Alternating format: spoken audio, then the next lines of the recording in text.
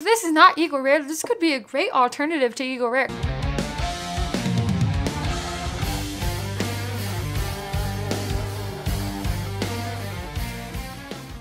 As you know, you can see what's in the box. I can't. I get to drink it, tell you my true opinion of it, and then you guys get to make fun of me while you're watching. And at the end, I'll reveal it to myself and we can all laugh together. Or we can be like, wow, she nailed that one. Sometimes that happens too. Ah, got hair in my eyes. Anyhow, thank you for being here. Now let's dive in and figure out what's in this box. Cheers to you. Thank you for watching. Now let's do this. Boom. Like right away, it doesn't look light. It doesn't look extremely dark. That's a plus. Sometimes these look like pea water and I'm like, oh, I can't drink that. I don't want to drink that. But this, it looks fine. That could mean something or it could mean nothing. Here we go. Let's smell it.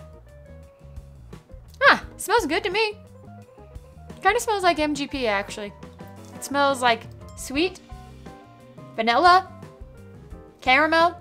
I can tell you that every time. I'm like, sweet, vanilla, caramel. It smells like a bourbon. Smells like a bourbon that has not a ton of proof on it. It doesn't burn the nose hairs if that's what you're thinking. No nose hairs are burning.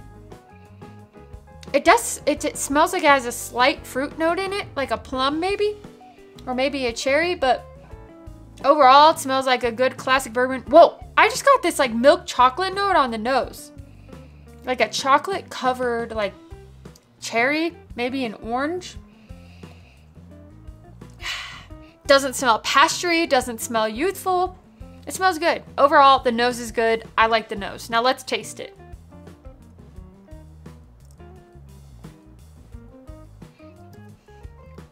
It's good. You know what this reminds me of when I'm tasting this?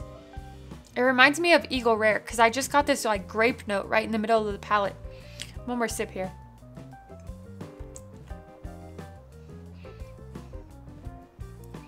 Yeah, it kind of reminds me of Eagle Rare. That's so weird. Or like some... It definitely has a light amount of oakiness to it. Vanilla, but cherry and grape. It really does remind me of Eagle Rare. Let me take another sip of this. Definitely under 100 proof. Yeah, maybe it's right at 100.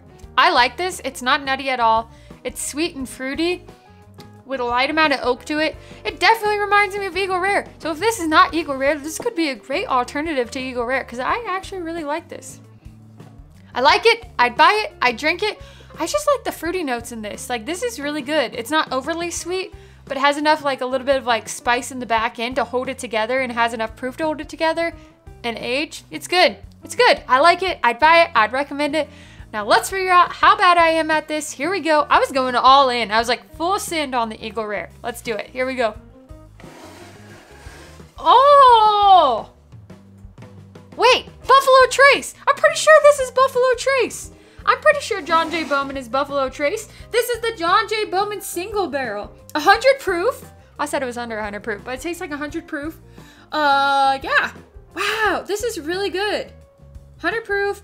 Virginia Straight Bourbon Whiskey, John J. Bowman. Is this, I'm pretty sure this is, yeah, this is Buffalo Trace. This is definitely Buffalo Trace. Oh my gosh, I thought this was Eagle Rare. Oh my gosh, that is crazy. That is really good. I like it. I really like it. It's really good. I really thought that was I thought that was Eagle Rare. Oh, wow. Oh, well, I don't feel so bad about full sending on the Eagle Rare because this is fantastic. Thank you so much to patron Aaron for sending this to us. This is really good.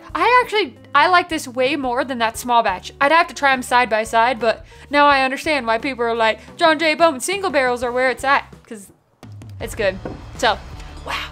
That's another episode of What's in the Box. I'm Dara. I'm your average drinker. Have a great day, and I'll see you guys next time.